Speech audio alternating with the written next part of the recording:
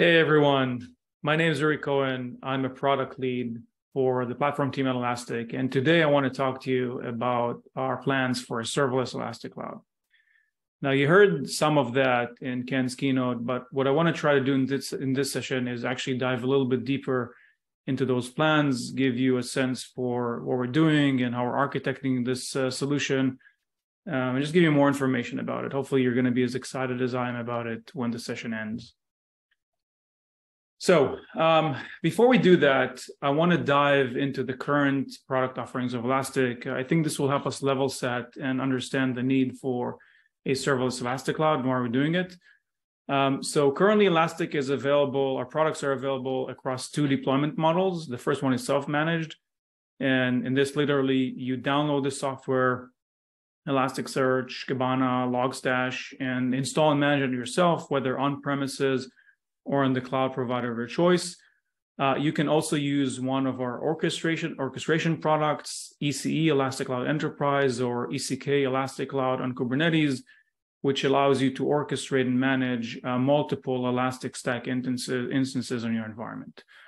And then we have Elastic Cloud. Elastic Cloud is our cloud solution. We're going to dive a lot more into it in a second.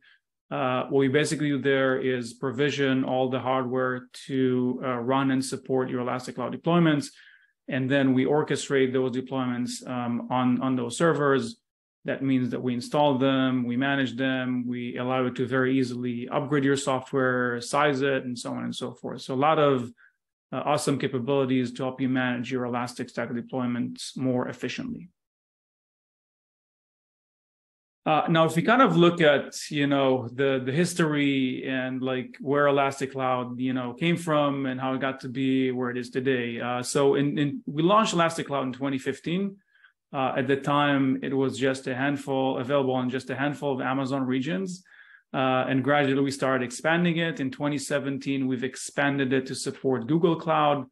That year, we also launched our first support for marketplaces in the form of AWS Marketplace, and then expanded to the GCP and Azure marketplaces. I'm going to touch on the benefits of marketplaces in a second.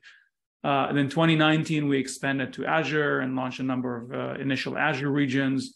And then that year, we also beefed up our product offerings with APM support, application performance monitoring for the observability solutions, allowing you to instrument your application, get deep insights into its performance and bottlenecks, and then really introduce a number of foundational capabilities for a security solution in the form of endpoint protection and SIEM, which allows basically a security analyst to detect threats and hunt them using hundreds of pre-built threat detection rules. Then 2020, we introduced support for natural language models and the ability to implement semantic search through the use of vector similarity search. So this allowed us to actually import external natural language models from websites like Hugging Face and PyTorch, use them within Elastic to implement much more accurate and semantically correct search. And then over the years, we improved that as well and kind of allowed you to combine the good out of the vector similarity search and the more traditional BM25 models, giving you best of breed search results. 2021, we introduced autoscaling for Elastic Cloud, allowing you to autoscale your Elasticsearch nodes based on storage and autoscale your machine learning nodes based on the machine learning jobs workloads. And then, where we are today is a pretty massive scale for Elastic Cloud. We ingest more than 2 petabytes of data a day across all the deployments, support tens of thousands of Elasticsearch clusters, around 20,000 customers. So pretty robust operation across all the 3 cloud providers and, 53 regions. We're going to touch on that in a second. Now, let's kind of dive into serverless and talk a little bit about why we need it, right? So I mentioned that Elastic Cloud, what we do with Elastic Cloud is provision the underlying hardware and essentially orchestrate the stack on top of it. So a lot of super powerful things we do there, like, single-click upgrades of Elastic Stack versions, ability to easily size your clusters, like scale them up, scaling down, collecting monitoring data. So making the administration of the Elastic Stack a lot easier for you. But a lot of burden is still maintained or still like need to be carried by the users. That includes, for example, sizing. How big does your cluster need to be? That is something you have to determine.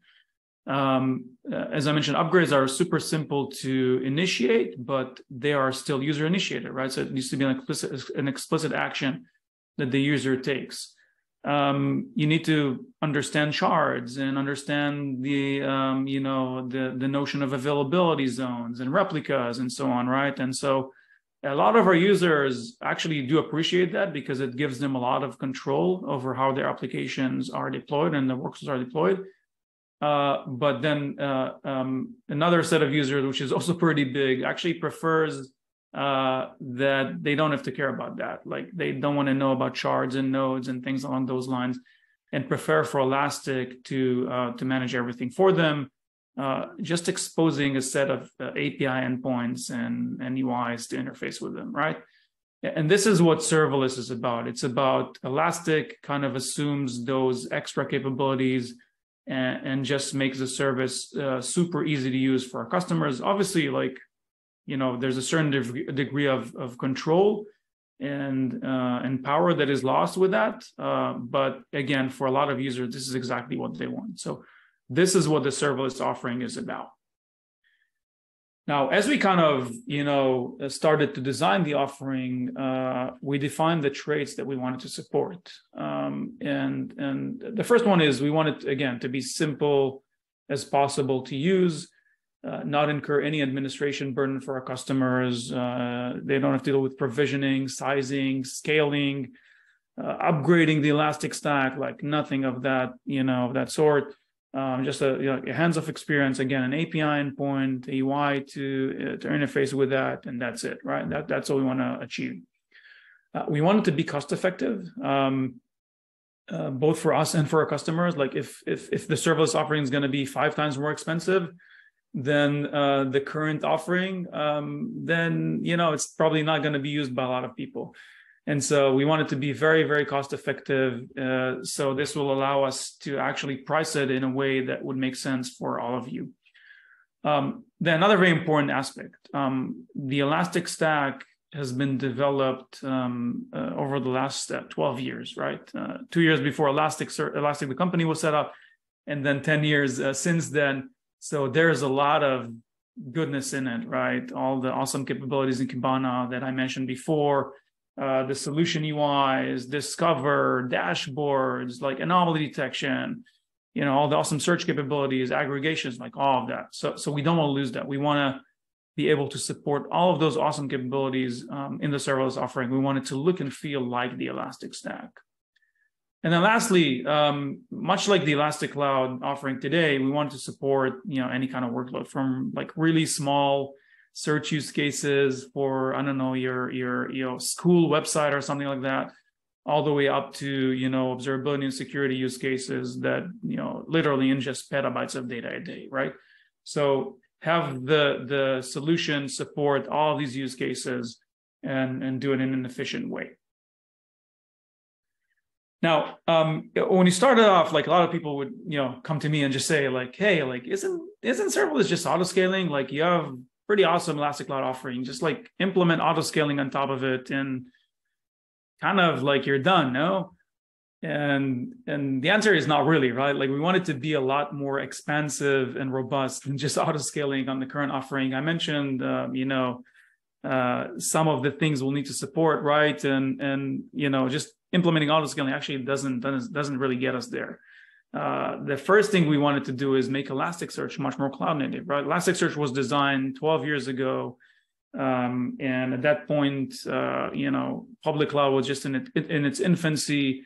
And things like blob storage and like other capabilities were not really like widely used, right? So we think we can design Elasticsearch in a way that can be, a lot more cloud native and a lot more easy to operate in the cloud environment. We want to create a unified experience across the cloud and the Stack offerings. Like today, it's actually pretty well integrated, but it does feel like, there's a cloud console and there's Kibana. And so we want to blur the lines between the two and make it feel more like a SaaS experience. You have like one single set of users that have access to any number of workloads. We want to reduce the operational overhead because if we are to take all of the management burden from customers, right? Like scaling clusters and upgrading them and so on, like we need to be robust enough to do it efficiently, because if we don't, it's going to just like cost a lot of money and not many people would want to use it. And then lastly, like it's not just Elasticsearch, right? It's the entire stack. It's all the components that surround it, like Kibana, Fleet Server for managing our unified agent technology, APM server for ingesting open telemetry and APM data, and a bunch of other services all need to be fully managed and just available for customers to use versus, them having to care about the provisioning and sizing of them, right? So, we kind of set a much more, robust and bold vision for serverless than just auto-scaling the current architecture. So with that, I want to take a bit of a deeper dive into the architecture itself. You may recognize these slides from the keynote. What I'm going to do here is like dig a little deeper than the keynote and explain some of the aspects of the new architecture. So I'll start with Elasticsearch. And as I mentioned before, Elasticsearch was architected some 12 years ago, right? And it's a very robust architecture, right? At the core of it, we have the notion of shards and indices, right? So every index can be divided into multiple shards. This gives us the ability to scale indexing, right? Distribute shards across multiple nodes, thereby allowing them access to more compute. And then high availability is achieved by replicating data from the primary shard into the replica shard.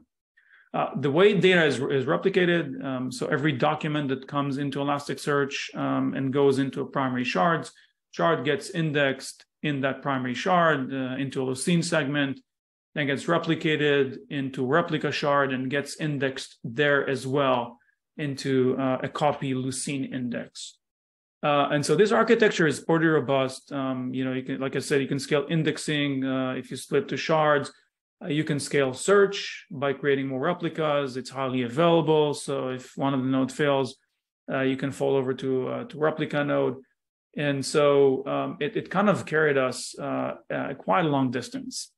But it does have a few drawbacks. The first drawback is that it's pretty costly in ingestion. So as I mentioned, documents get ingested and indexed both in the primary shard and in the replica shard, right? That means like you actually do the same operation twice on two nodes. And that's pretty redundant. That costs you CPU, which you can actually save. You have to maintain, for high availability, you have to maintain multiple copies of the data on the host itself. As we know in cloud environments, there are cheaper ways to store data than storing them on VMs, right? Like blob storage, for example. And so we think we can cut the cost down by removing that constraint. Another trait that is often overlooked in this architecture is that the CPU is actually shared between ingestion or indexing and search. So if you have, for example, super high indexing throughput, that may impact your search performance. Or if you have a lot of concurrent search requests, that will impact your indexing performance, because both of them are actually served from the exact same nodes. And what typically happens in these cases is that customers over-provision on compute to be able to accommodate for spikes in either indexing or search. So that's kind of in a nutshell, like some of the drawbacks. The other thing that I mentioned before moving on is that in terms of the data importance, right? I mentioned data tiers before, right? So this like initial architecture actually doesn't allow customers to trade off cost for performance. Like all data is treated equal, whether it's old or new, and kind of search from the same disks and the same CPU, right? And that's where data tiers come in, right? That's kind of 1.5 version of the architecture, right? So as data ages, you can move it across the tiers. Warm is actually much more dense storage and nodes than the hot nodes. And then cold is kind of like warm, only it doesn't have any replicas. It's actually backed by an object storage. And then the game changer, like I mentioned, is actually frozen, where you can actually serve searches directly from the object storage and thus achieve storage efficiency. So the data tiers model is very, very powerful, but it does have drawbacks on its own, right? So as data ages, it actually needs to move between those tiers. That takes time, right? So there's a delay between the tiers, and that costs a lot of money, the data transfer that happens. And so, you know, it's not like the most optimal solution you can think of. And by the way, a lot of our customers actually like don't really understand the tiering model. It's not very simple to understand and to use. So while it's very powerful, there are some drawbacks to it. So with all of that in mind, we kind of set to redesign a cloud native Elasticsearch. We call it stateless Elasticsearch. And in its core, what it does is push the state, the data itself, into the object store, S3 and others, and uses that as a system of record. So very simply, we have two types of nodes. We have indexing nodes and search nodes. Data comes into the indexing nodes, gets indexed into Lucene segments locally, and then the Lucene segments get pushed into the object storage. As they get pushed to the object storage, the search nodes are notified, and then they pull the Lucene segments down into the search nodes and make them available for search. Now, for search nodes, they actually don't have to pull all those Lucene segments. So remember that capability that I mentioned with searchable snapshots, where we can actually search directly into the blob storage. So search nodes can actually like pull just part of data, or even not pull any data at all, and search everything directly in the blob storage. And so this notion of data tiers doesn't need to exist anymore, because really, if you want to trade off cost for performance, all you need to do is reduce the amount of data that is cached locally in the search tier, right? So this is a big win for this architecture. Now, a few more things you see here is that because we have separate tiers for indexing and search, these can be scaled separately. So if you have high indexing throughput, just add more indexing nodes, right? And they would just push more data into the object storage. This would not affect the search tier one bit. Because everything is backed by the object storage, as we index data, we don't need to index it twice on primaries and replicas. We just push it down to the object storage, and that's our backup. And the object storage itself is, you know, practically limitless in terms of storage capacity. So it really allows us to store a lot of data without incurring the associated compute cost, like in the previous architecture. So effectively separating compute from storage, which is something that a lot of our users have been wanting to do for a while. So super powerful architecture, very excited about it. That's already like an advanced implementation phases. And just to share with you some of the performance characteristics, right? This is a benchmark that we've done a couple of months ago with this new architecture. And you can see two things. You can see that the stateless architecture with the same amount of hardware can actually index a lot more documents, 75% more documents to be more specific, because again, no CPU costs are incurred on replicas, right? Like, so, you know, essentially you're using half the CPU for indexing. And then in terms of CPU utilization, you can see that on the right-hand side that the CPU utilization is actually much lower. And, you know, in that way, it's much more cost efficient. Again, going back to one of the goals that we had initially to improve the cost efficiency of the solution. So super exciting news. I'm super excited about the stateless architecture, and we're kind of working our way through it right now. Now, if I get back to the, you know, broader picture, so, you know, there's the stateless Elasticsearch architecture, and then on top of it, we're going to have a services layer that is, you know, going to serve all the peripheral capabilities to Elasticsearch, like machine learning, anomaly detection, Fleet for managing your unified agents, the APM service for ingesting OpenTelemetry and APM data, synthetic service, and a bunch of other services. And then there's a presentation layer in the form of Kibana and the Cloud Console. as I mentioned before, we want to blur the lines between them and kind of, unify them eventually into a single platform experience. So hopefully this gives you a good sense of the logical architecture of the system. What I want to do next is touch on the physical architecture and then a little bit about what it's going to look like from a user perspective. So let's start with the physical architecture. This is all going to be running on Kubernetes, I guess unsurprisingly. And with the serverless offering, we're going to introduce the notion of projects. Think of a project as a collection of indices. Initially, it's probably going to be backed by stateless Elasticsearch clusters, but in the future, it doesn't have to be this way, right? So from a user perspective, this is abstracted away. In terms of how it's run physically, there is a Kubernetes cluster that runs what we call our global control plane, which exposes a project's API. There's a project's controller. Controller is a well-known Kubernetes term. And this controller actually receives project API requests or looks at project API requests and kind of materializes them in the actual clusters, Kubernetes clusters where the deployments run. And you can see here that every region may have one or more Kubernetes clusters.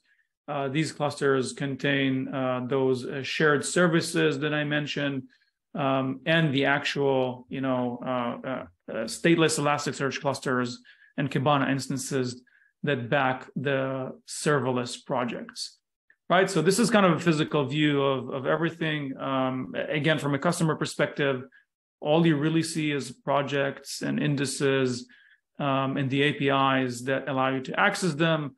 And that's it. You don't really need to care about anything else. So obviously, we're going to have a lot more sessions and share a lot more details about this architecture, but I thought it would be a good kind of, first look at what this is going to look like. Now, from a user perspective, in terms of information hierarchy, what we have today in Elastic Cloud is the notion of organizations. And an organization is a container for any number of Elastic Stack deployments, Elasticsearch clusters, Kibana instances, fleet server instances, and so on. Users typically belong to one organization and have access to those deployments, right? That's how it works today. When the serverless offering becomes available, it's actually just going to be another option in Elastic Cloud. So instead of having access to Elastic Cloud deployments, like in what we call the classic model, you're also going to have access to serverless projects through this API that I mentioned and through a dedicated UI. I'm going to show a little bit of that in a second. And those projects are typically going to be associated with a project type that's going to correspond to one of the three solutions we support, right? So if you want to build applications on top of the Elasticsearch APIs, you're going to use the search project type. If you want to observe your products and implement APM or synthetic monitoring or Kubernetes monitoring, you're going to use observability. And if you want to implement SIEM or protect endpoints or protect your cloud workloads, then you're going to use the security project type, right? And all of this is going to be available. You can use any number of projects, any combination of those projects as part of your Elastic Cloud organization. So if you're already an Elastic Cloud customer, the serverless offering is going to be available for you as soon as it's released. And lastly, from user perspective, we aim for it to be as simple as possible. Obviously, this is just a very early mock-up of what things are going to look like. So you'll have a choice between the classic and the serverless models. Same choice of cloud provider and region as you do today. We do acknowledge that data locality is a thing and it's important. So the serverless offering is not gonna remove that capability from Elastic Cloud.